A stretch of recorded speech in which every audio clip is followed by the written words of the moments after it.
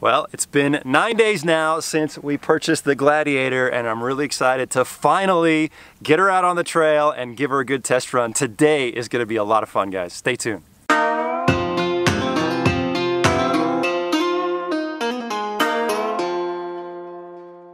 Welcome to TrailRecon, I'm Brad, and today is really exciting because it is Amelia's maiden voyage. We've got my 2020 Jeep Gladiator and we're taking it off-road for the first time today, which is really going to be exciting just to see how well it performs. I've also got my son with me who's behind the camera, and I've got my buddy Josh who's also got his brand new Jeep Gladiator, which he just lifted and put new tires on. So we're going to see today how well the stock Jeep Gladiator performs and how well his performs.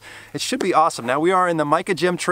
This is not a hard trail, but there are some good moderate technical areas where we should get a feel for how the Jeep performs. And I want to do this before I start doing some modifications to it, just so I get a good feel of how it drives in stock format. Now, this was interesting getting ready for today because both Josh and I have not had these off-road, and we're like, oh man, we got to get together all this stuff. So let me show you what we threw in the Jeep, because it's important to remember when you go off-road for your first time that you take the right equipment. So let me show you what we got in here, guys. The first thing I did, and I did this late last night, is I wanted to make sure I had my navigation. So I installed the 67 Designs rail mount, and I've got my phone and iPad mounted in there, and that's going to work out really great. I've already got this trail mapped out. It's going to be perfect for me.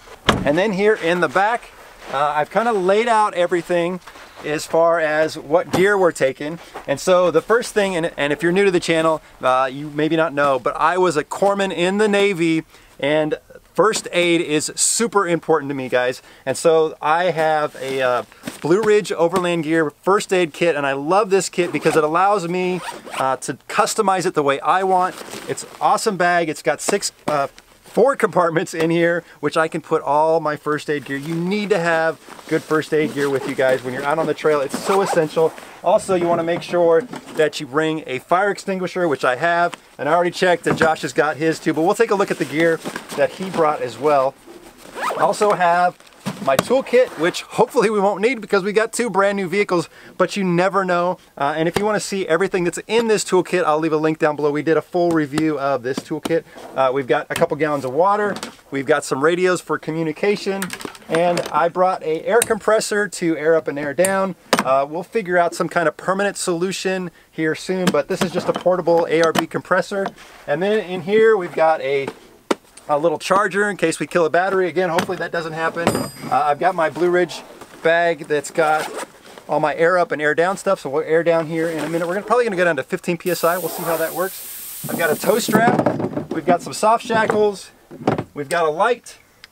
And I'm probably forgetting some stuff, but this should make it through the day. We should be all right. Let's go take a look at Josh's Jeep. Now this thing is on 2 inches of lift, so he installed the Mopar lift. He's got 37-inch tires, and he put on some bronze method bead locks, which I think looks really cool with the black. And then I'm going to let Josh talk really quickly about all the gear that he brought. Hey, Brad. So as Brad said, the first thing I did was put the fire extinguisher in the cab. Simple medical kit, trauma controlled bleeding from a group here in San Diego, Focus Research Group. Great products, binoculars. If things go really south, 72-hour survival backpack. Okay, good to go. Jack, Dead Man Off-Road recovery, tool bag, air up, air down, and of course the spare tire. Yeah, and you had to throw the spare tire in the back because you haven't figured out the mounting below. Have not. So technically you got 2 spare tires. I do. Okay. Are you ready to hit the trail, dude? Let's go. God, I'm so excited. This is going to be awesome, guys. I hope you enjoy this video. The Mica Gem Mine Trail is located in Yakima, California, and is a trail I have ran many times over the years. I chose this trail to run first because while it's easy to moderate, there are some sections where I can get a feel for how the Gladiator's long wheelbase will handle a few obstacles, how she'll perform on some tight turns, some climbs and descents, and of course, get a little flexy. It wasn't long until we shifted into 4-wheel drive, and I wanted to see what the Off-Road Plus button was all about. And after pressing it, the Off-Road Pages screen popped up, and you could instantly feel that the engine was running a little different tune. Later in the day, when we shifted to 4-Low, the Off-Road Plus button changed the tuning dynamics again. Josh and I both agreed the Jeep performed well with the Off-Road Plus button turned on.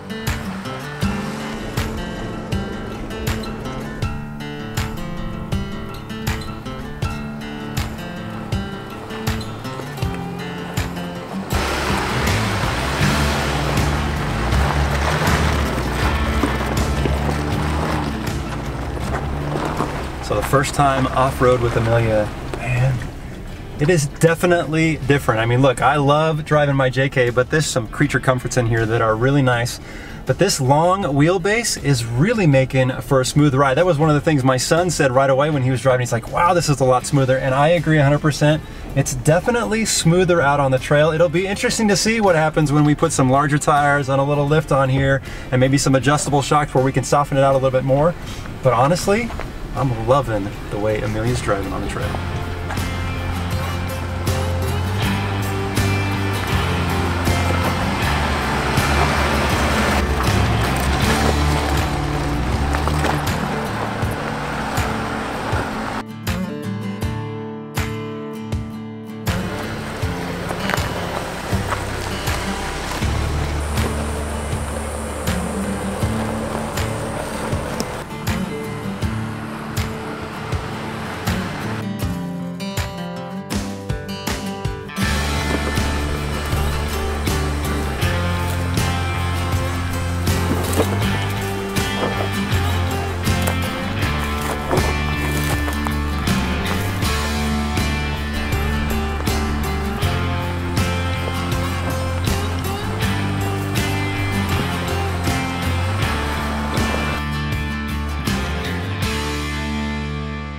This next upcoming section of trail is probably the most technical, as you are on a steep hill and need to navigate a turn to driver followed by a drop off and then a turn to passenger with another step off. There are plenty of loose rocks that will make you slide a bit, and tire placement is very important to keep from getting hung up.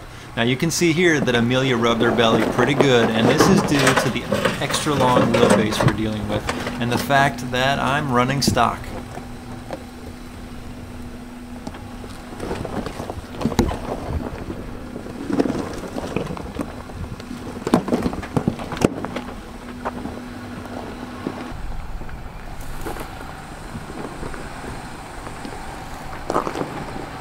You can see as Josh makes his way down, he slides a bit like I was, but when he gets to the same section where I scraped, he doesn't have any issues rubbing his midsection.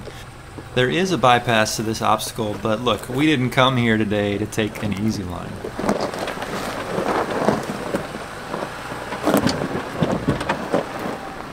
So Josh, that lift and tires helped you out back there, you didn't scrape. Overall, how's the Jeep performing for you? It's very familiar to the JL, to my JL. However, letting the back axle drop into spaces takes a little longer because of the longer wheelbase. But so far, love it. Nice. No complaints at all. And the lift and tires, I think, definitely have helped a little in some of those places we've been through so far.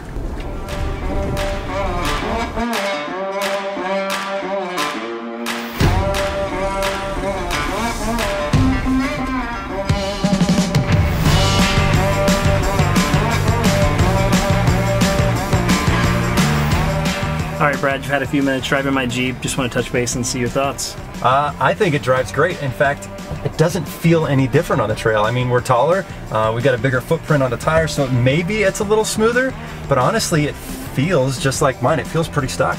That's awesome, man. Thanks for letting me drive your Jeep. Anytime.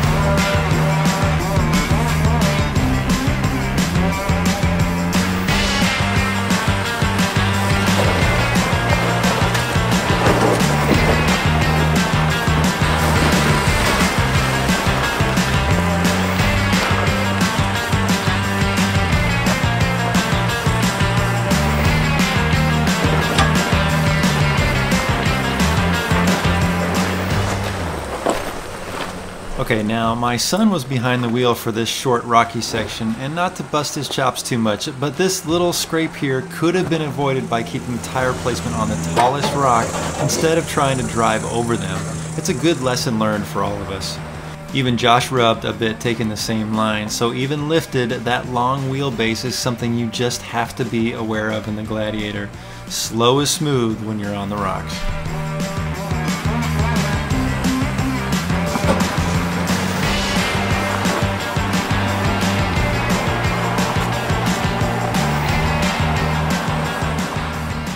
This next section is one of my favorites on this trail. You are on a very steep descent, and as you near the bottom, you've got a few ruts and a bit of a V-notch that you have to navigate. If you want to flex that suspension and see if you're rubbing, this is a great spot to do it. My son took the perfect line and made it look easy.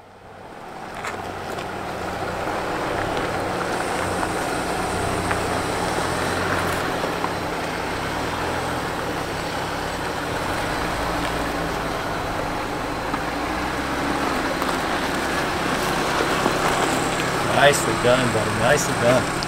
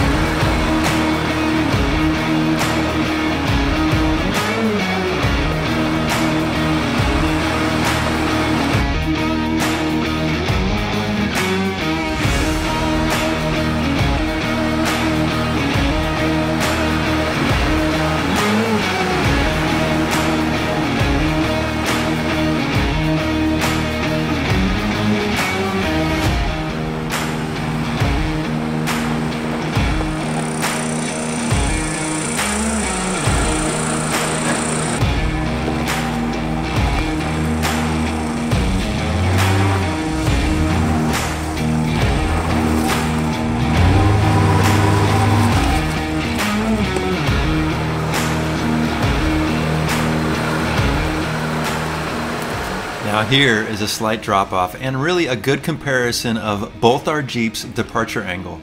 We both cleared this little step off, but it was interesting to see just how close it was.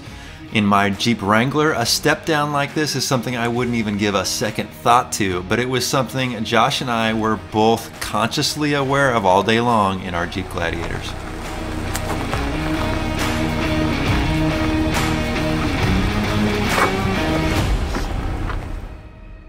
Probably one of my least favorite things about the Mica Gem Mine Trail is you can expect to get some pinstripes along the way, as there are plenty of bushes along the trail and some of them are just unavoidable. The turning radius of the Gladiator is actually pretty good, but the extra length of the truck is something I found myself acutely aware of while making this very tight turn. Even in my Wrangler, this is tight.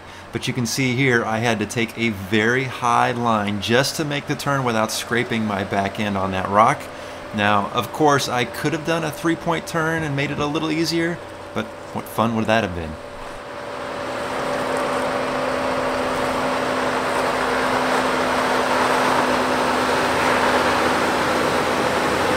Not bad. I thought I was going to have to at least do a 3-point turn. Not bad at all. So I bypassed this little obstacles because I know there's no way I'd get over it without scraping. But Josh and I have both done this in our Wranglers with no problem. But he's going to give it a try with his 37s and 2-inch lift. We'll see if the breakover angle becomes an issue or not.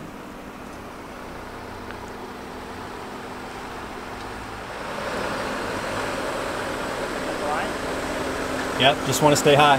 You got it.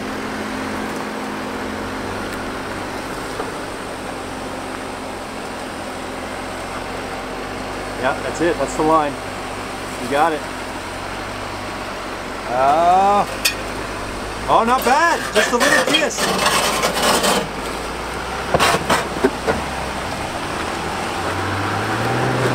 Way better than I thought. Me too. And you had both lockers on, right? Both lockers. Nice.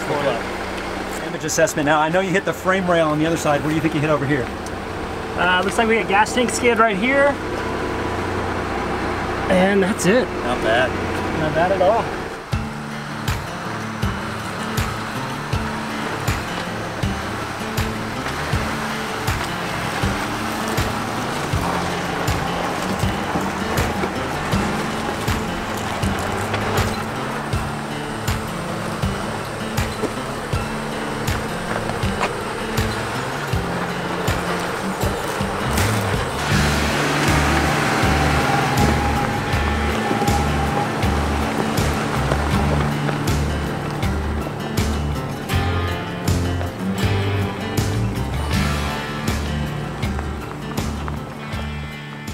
It has been an amazing day out here on the trail. I mean, just a beautiful day. And come on, 2 glorious Gladiators back there.